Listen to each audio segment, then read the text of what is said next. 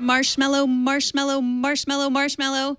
It's a fun word to say, but harder to say if you have a marshmallow in your mouth when you're trying to say it. Marshmallow is also the name of the newest Android operating system.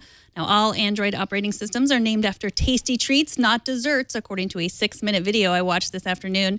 Joining us to discuss the new name is Ron Richards, host of All About Android here on our network. Welcome, Ron. Hey, Megan. How you doing? I am good. So have you eaten some marshmallows today in celebration? I have not, but it made me miss the wonderful Mallomars that I used to eat as a child, which are wonderful chocolate-covered marshmallows. But yeah, no, this is a huge day. This is the day that we've been waiting for since Google I/O, and then they finally announced the name of the new version. I have not eaten any marshmallows, but it did make me hungry just thinking about this all day. And I do have some questions for you. Now, this is Android 6.0 Marshmallow, and the names go in order alphabetically, but M is not the 6th letter in the alphabet. And Cupcake was the first Android that was named after a tasty treat. Can you explain this to me? Well, I can't explain the logic behind it, but I can give you some facts. Actually, the first name was an unofficial name of Android version 1.1 was called Petit Fours or Petit Fours or whatever. Petit Fours. That doesn't begin with A. Yeah, exactly. It doesn't. But then they with Android version 1.5, they started naming the versions after dessert foods with Cupcake.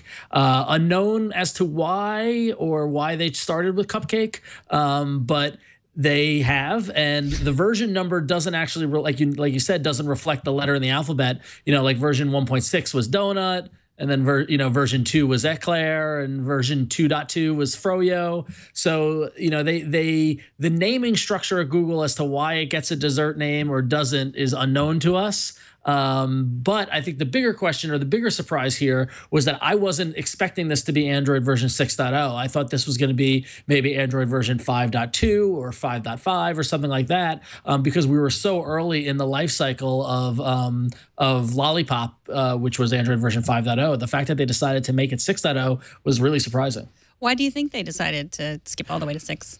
I don't know. I mean, it made sense at Android 5.0 with Lollipop because Lollipop was such a big change to the operating system, starting from the the UI with the new material design approach all the way deep into the actual operating system itself.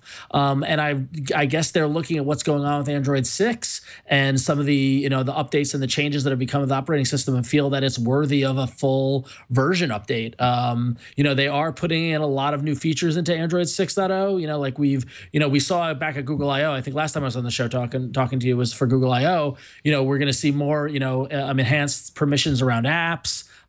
They're finally supporting fingerprint support within the operating system. They announced Android Pay, deep links into apps, and a lot of updates around the power and charging side of things. So I guess Google just said, hey, this is a full version, so we're going to go 6.0. So that's fine by me, but I was surprised. So what are you most excited about, the things that are going to be in Marshmallow? I'm most excited about the power, the battery life and power adjustments that they've been making, they talk about they've been making or planning to. I feel like with every version of Android, they always highlight battery usage as one of the key things that they're going to fix. And, everybody wants to get the most battery life they can out of their phones. And it seems with every version, all of us Android users complain about how it sucks our battery dry and the battery power management is awful.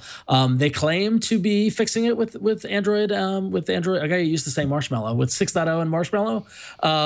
There's a specific feature within 6.0 called Doze, which will use your phone's accelerometer to detect when the phone is technically in standby. So, for example, when I put my phone down on the nightstand when I go to sleep at night, and the phone doesn't move for 6 hours, the operating system will detect the fact that the phone hasn't moved and move it into a standby mode, which is using much less power consumption and will extend the battery life. My co-host on All About Android, Jason Howell, has the developer preview of Android 6.0 installed on one of his devices, and he said the Doze feature does what they said it will, and it's changed the world as far as the life of the battery. So that's the one thing I'm the most excited about.